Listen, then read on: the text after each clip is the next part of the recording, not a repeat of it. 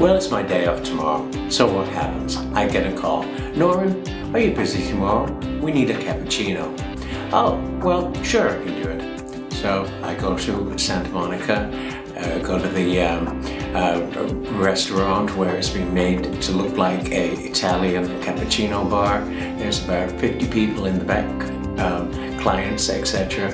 And about 2 hours later, I'd been given no information, just that they needed a cappuccino. I say to the property master, you know what, that nice guy over there, he could be a double for George Clooney.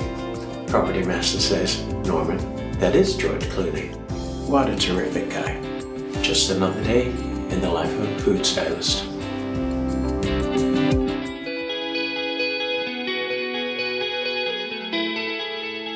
The best thing about being a food stylist is it takes you out of the kitchen.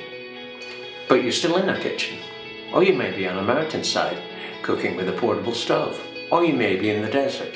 You could be anywhere in the world. And that's the fun thing about it. You can work with different chefs, you can do cookbooks, you can see work in magazines. The list is endless. So it's just like when I go to the magazine store.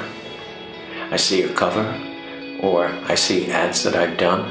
I can drive down Sunset Boulevard, or I can be on a plane in Europe and see ads that I've done. That's the real fun thing about being a food stylist.